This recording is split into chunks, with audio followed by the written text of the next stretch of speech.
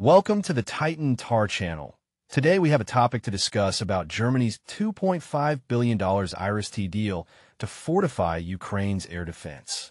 Don't miss the chance to join us and share your opinions with us, subscribing and liking to grow our community.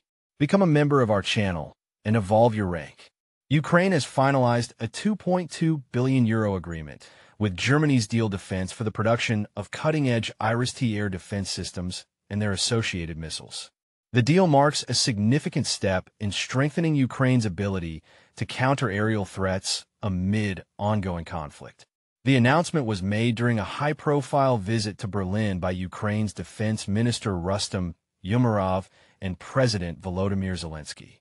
Their trip coincided with Germany unveiling a comprehensive €5 billion military aid package for Ukraine.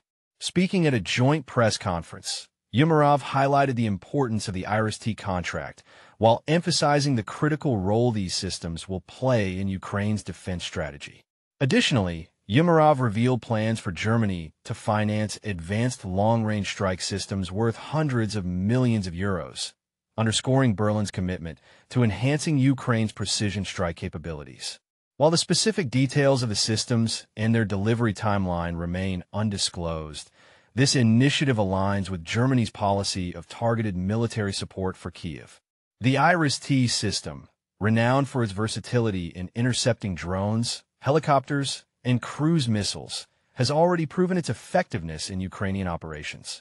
This contract further cements Germany's role as a pivotal defense ally, reflecting an ongoing shift in its military policy under Chancellor Friedrich Merz. As the war persists, Berlin's sustained support highlights its strategic intent to bolster Ukraine's defenses and encourage similar commitments from NATO partners. Don't forget to subscribe to our channel, like the video, and share it with your friends.